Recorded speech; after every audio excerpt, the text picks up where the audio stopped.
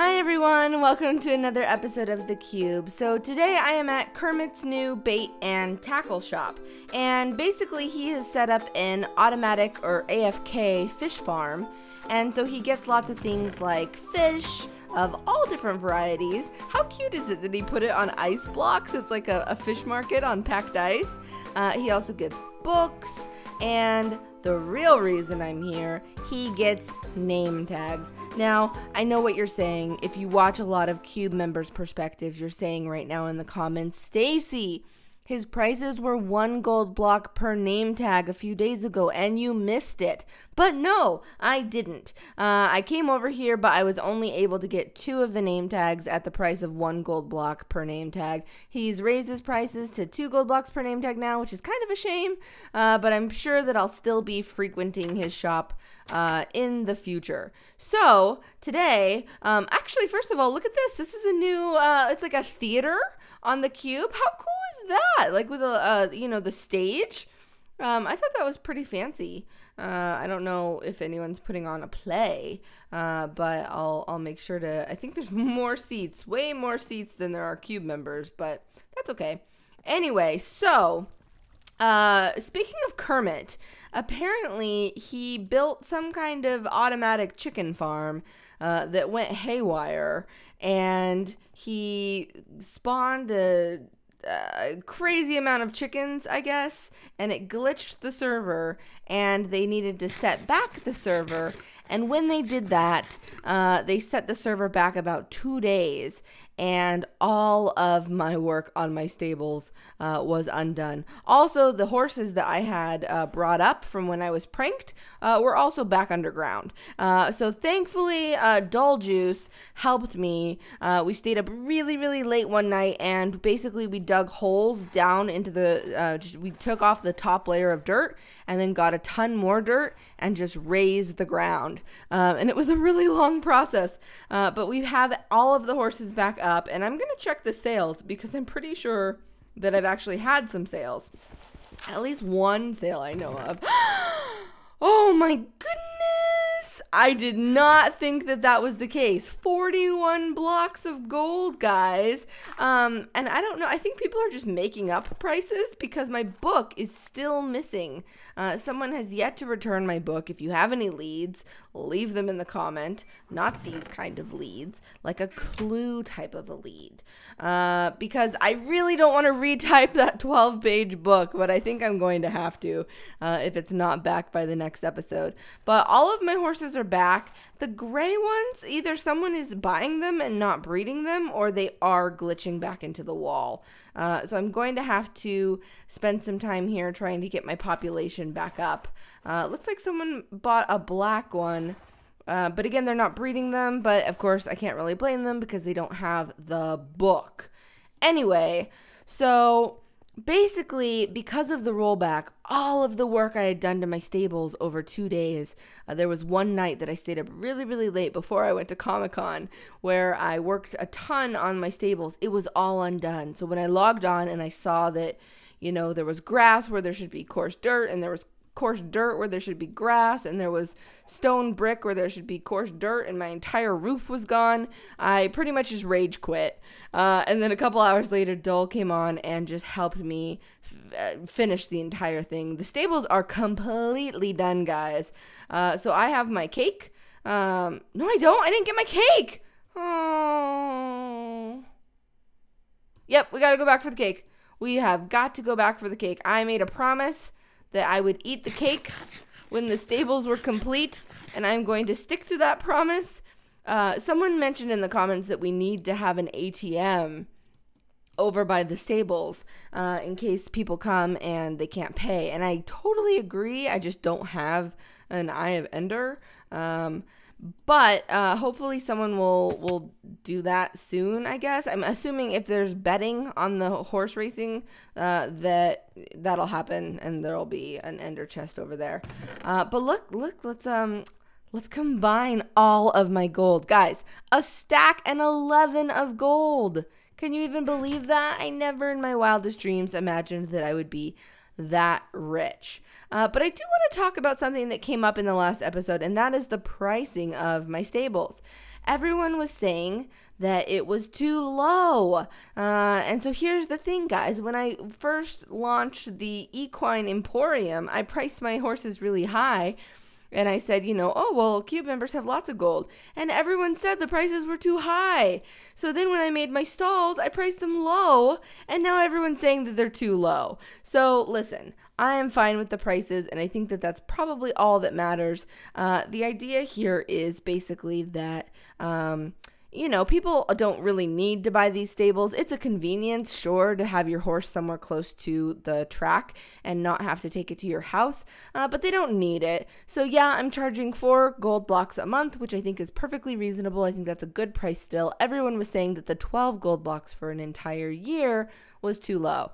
But the way I look at it is they'll just pay me 12 blocks now because they'll think, oh, that's such a deal. Why would I do 4 gold blocks a month when I could pay 12 for an entire year? So really, I'm going to get 12 gold blocks from everybody up front, and it's going to be amazing because all I did was build this building. I'm not even giving them anything in return. I'm giving them like 8 blocks of dirt. What? No. What did I hit? Why? I didn't know this was a thing. Okay, cancel. No? Are we live now? Hello? Okay, that was interesting. So anyway, I'm happy with the prices. They're not changing. But look at the new stables. Completely done, guys. Oh, Stud 2, you're so happy. I know. We need to find Georgette, though, actually. I don't think she's upstairs. I thought I left her right around. Here she is. Hi, Georgette. You can unsit. So basically, let's show off these stables now. I said basically. I'm never allowed to say basically again. So everything is kind of the same that it like it was last time. It's just that I've completely finished the roof and I've completely finished the inside. I raised all of these beams. I raised the torches. I raised the signs. I just made everything like really grand, and I'm actually really, really happy with the way that it turned out. I think they're beautiful, and they're all, similar now with the roof in place. And Dull even did some terraforming over here, which is awesome. So that's the back of it, and this is it now. The stables are complete.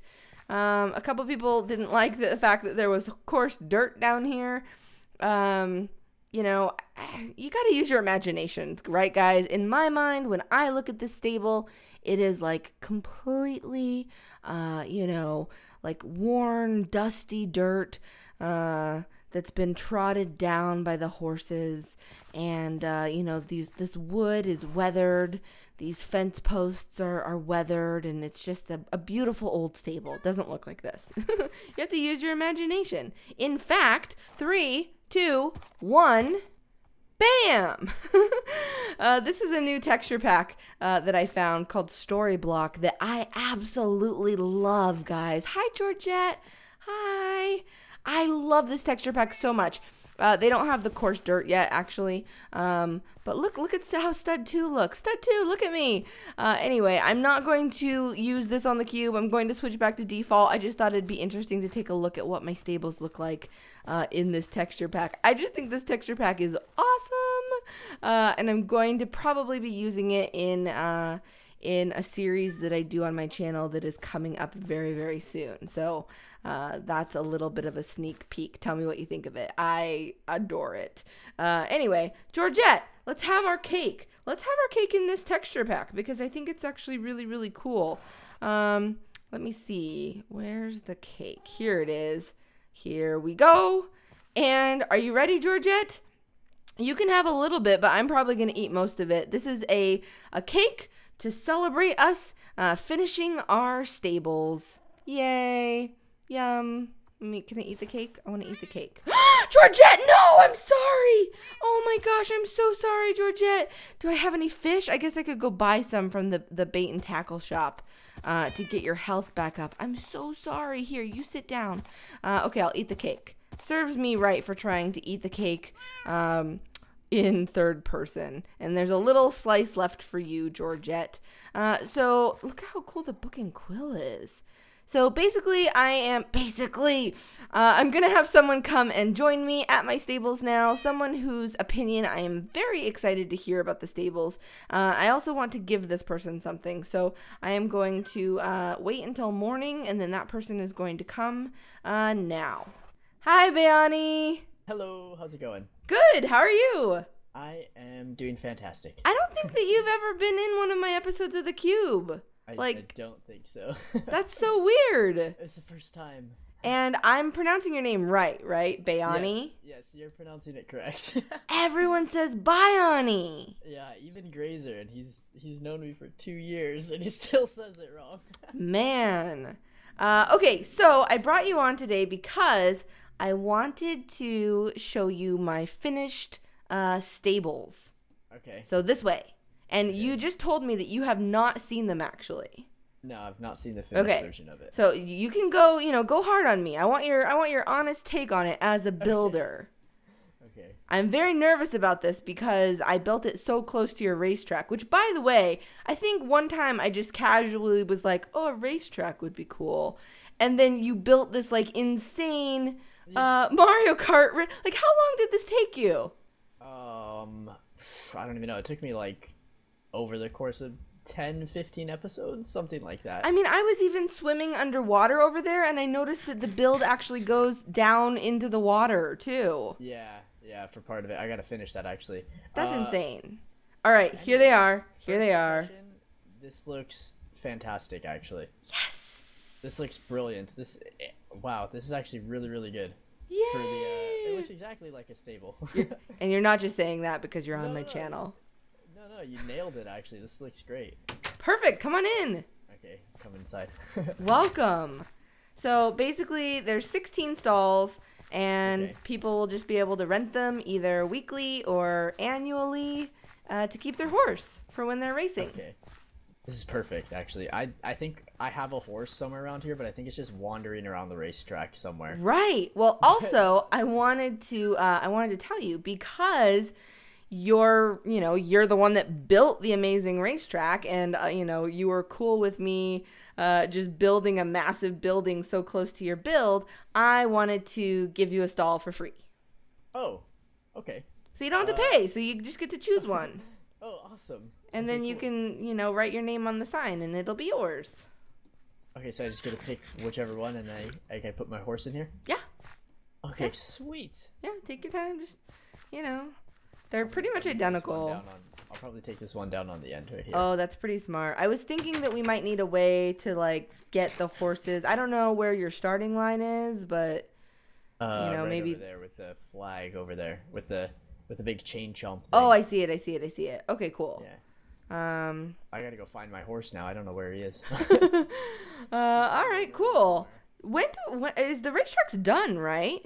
Yeah, it is finished. And I actually asked Grazer about when we might do it, and we have no idea, actually, when we might do a racing event.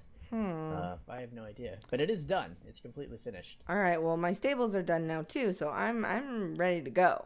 Okay, maybe we should let everybody know. We should be like, let's do it soon. Yeah, I agree. Do a racing event. But anyway, cool. All right, well, thank you so much. That honestly is very, very flattering that you like it.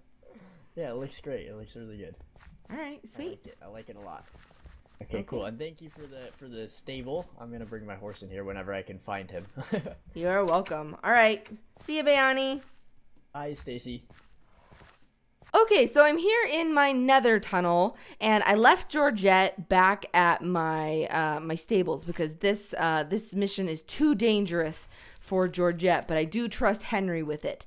So for the rest of the episode, I want to work on my project that I am doing next on the cube, and it's something related to my house. You maybe can guess what it is. I don't know if I've talked about it before, but you can look at my inventory and kind of see what it is. And by the way, how cool is it that Bayani liked my stables? If you don't know, Bayani has built a lot of the maps, like the Hunger Games maps on MCSG. He's the one that's built the maps. So for him to like something that I built in Minecraft is pretty high praise. Okay, so you guys are going to be able to see what I'm doing in a couple of seconds. I've already done a little bit, and I hope you guys like it. All right, here it is. Ta-da! It is my nether tunnel, guys. So a lot of people do this as Henry, come back here. Get back in here. You ran out of there. A lot of people do this it's one of the first things they do when they get on the cube is they build out their nether tunnel. My nether tunnel was so long that I just didn't feel like doing that at the time, and I always have been working on other projects. And I finally was like, you know what, Stacey? You're accomplishing so much on the cube. So many of the goals that you set out to do, you've accomplished. You built a cool house. You got some shops at spawn. It's time to finish your nether tunnel. Like, that's one of the most basic things that you need to do. So this is it. There's like little doors to my tunnel. I even like finished this off here. And it's basically just, like a mesa. Like a tunnel of the mesa. And all of this right here was about a stack's worth, I think. I think I had collected 3. No, I think it's 2 stacks. Oh, no, wait. That's right. I have supplies on Henry. Look at all the supplies Henry has. Good boy. So basically, I'm going to be extending this all the way down there, which is going to take forever. I'm just going to do a little bit of it in this episode, and I wore down this pick. I have to repair it, so I've made several iron picks so far. I actually prefer the iron picks because then you can really look at which piece of netherrack you're hitting, whereas when you use the diamond pick, look, it just kind of like goes crazy, and that's how mistakes happen. If anyone remembers the unfortunate mule and donkey incident. I mean, it's nothing new. Oh, no! Oh, no! No! No! But anyway, so I thought I would carry on building this a little bit. I'm going to have to work on this a lot outside of my episode. I kind of want it to, not go in a totally straight line too. Every once in a while, I want to throw in like a little bit of a curve.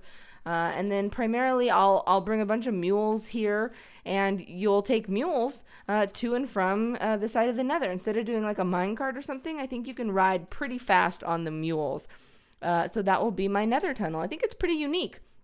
But there's just tons to do in terms of getting the pattern. So I'm going to lay down a bunch of sand right now. Probably everything that I have. I have a ton more sand actually in Henry's inventory. And then I'll... Okay, I didn't see that coming. Even though I should have. So I guess I'll just sort of do this now. And maybe I'll use my diamond pick until it breaks. It doesn't have the greatest enchants on it, so I don't know if I necessarily need to. It gets so expensive to repair, so maybe I'll use my diamond pick just a little bit. Oh, I'm nervous though that I'm gonna hit lava and kill myself. Anyway, so I thought while I was doing this though, I would tell a story and do something that I don't normally do, which is talk about sort of like real life outside of the cube world. A lot of people do that in their Minecraft videos. I don't really tend to do that as much, but I figured I would because I went to Comic-Con over the I guess the weekend. And it was really fun. I vlogged a little bit. I'm so far behind on my vlogging channel. I have a vlogging channel if you didn't know. And I have so many things to post there, guys, and I'm just so far behind. So I did vlog a teeny bit at Comic-Con, not as much as I should have, but a teeny bit. But I did want to tell you one really funny story that happened that I didn't vlog, and I'm so mad that I didn't vlog it because it was, in my opinion, pretty funny. So basically, I went and spent the day hanging out with one of my friends, actually, named Joe, who you might know as a Minecrafter named Stampy Cat. And we were on the floor of Comic-Con, and first of all, I have to say that there were 4 viewers who recognized me and came up to me, and it was so cool. I got to take pictures with them and talk to them. So if you were one of those people, thank you for coming up to me. It really was so cool and so special. just really, really fun. But anyway, I was on the floor of Comic-Con, and there was a booth there. A lot of people sell Minecraft merchandise at Comic-Con. The foam swords and the plushies, and lots of stuff like that. And there was a booth there that was selling all of that stuff, everything you can possibly imagine, and specifically all of the plushies, including a Ghast plushie, which I just have to say, they didn't do the cute Ghast where he's kind of like docile. They did the really mean Ghast face where he has like the red eyes. And it's like a stuffed animal sized doll. And I just feel really bad if you're like a child that's hugging its, Ghast toy at night. They're really creepy. But anyway, they had everything else there that you could imagine. They had, the little squids, the ocelots, what else? They have creepers and pigs and, even, I think there's plushy skeletons now. And I was holding a wither, like a little stuffed wither, which was actually pretty cute. And there was a guy there that was manning the booth. And he saw that I was holding the wither, and he started talking to me. I think he had just been sort of told a little bit about Minecraft, just enough that he would be able to talk intelligently about the different products that he was selling. And so he came over to me and he saw the wither toy, and he was like, "Oh, that's a stalker. He stalks you in Minecraft. He's like a virtual stalker. And he's called an Enderman." And I was like, "Oh, that's interesting. Interesting." And I kind of thought it was really funny that he was, talking to me as if I had never played Minecraft in my life. Like I was just, someone else at Comic-Con who was just stumbling across these stuffed animals and just like, what's this? And so I immediately picked up the mushroom, and I was like, well, what is this? And I held the mushroom up to him, and he was like, oh, yeah, that's a mushroom that has turned into a cow by magic. And it's called a mushroom. And that really made me laugh. So I said something along the lines of like, wow, what a weird game. And he looked at me and at Stampy, and he said, it is a really weird game. You guys should really try it sometime. I wish I had been vlogging. It was so funny. I just sort of said, yeah, maybe, maybe I'll give it a try sometime, and then walked away. But it definitely made me laugh. And I ended up, not at Comic-Con, but at VidCon, I bought a little squid plushie and some ocelot plushies. And I'll probably do a giveaway of some sort soon. But anyway, that's just my little story that I thought I would tell, like a real life story here on my channel, which is something I don't usually break character from my episodes. Anyway, so here is I hear fire, and if there's fire, there must be lava. There's the fire. So I have to be very careful over that way. I think it's time for a curve, actually. I want to make sure that I'm, making curves. Like, this is such a straight area of the tunnel. And by the way, I am going to get Silk Touch shears and cut some of those little pieces of, like, desert grass and put them, like, in places like here, so that as you're walking down the path, there's those little pieces of grass. I think that will definitely complete the look. And then I'll have to put like a sign up or something that says like, Stacy's, this way to Stacy's house. But anyway, that is the project. And now that I have so much gold, way more gold than I expected to have, I definitely plan, I think, to hire Dull in the next episode. And hopefully she'll be around and she can help me finish this, because guys, this is taking so long. I'm gonna have to collect way more materials, and I'm not even halfway through this side yet. We've got this whole side, and then you turn that sharp left, and you've got that whole side. And I'm not even halfway through half of it yet. So I'm not even a fourth way done. I would say that I'm not even an eighth way done. So this is gonna take forever. But I think once it's completed, it'll be a really cool way to get back and forth from my house. So hopefully I'll do a lot of work off camera, get going pretty far, collect a lot more materials, and then in the next episode, I will hire Dole to help me finish them, and hopefully she'll be in my episode, because I don't think she's been in one of my episodes yet. No, I don't want to live stream. Cancel. Anyway, thanks so much for watching, guys. I hope you enjoyed this. Where'd those zombie pigmen come from? How many are there? These guys were not here earlier.